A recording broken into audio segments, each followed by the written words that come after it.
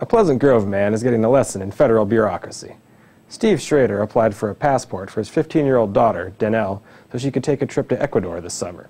But when they received a package on Wednesday from a passport processing center in Charleston, South Carolina, the passport inside was for a 37-year-old man. Danelle's passport came on Thursday, but Schrader is still trying to find out what to do with someone else's passport, birth certificate, and Social Security card. Schrader said he was concerned that the U.S. State Department could make a mistake that would leave someone so open to identity theft. Schrader has spoken several times with Representative Chris Cannon's office, which is acting as a go-between between him and the State Department. Fred Piccolo, a spokesman for Cannon, said mistakes at passport agencies have increased due to a flood of new passport applications. Those applications have increased dramatically since January, when federal regulations went into place requiring U.S. citizens to have passports in order to fly to Mexico and Canada.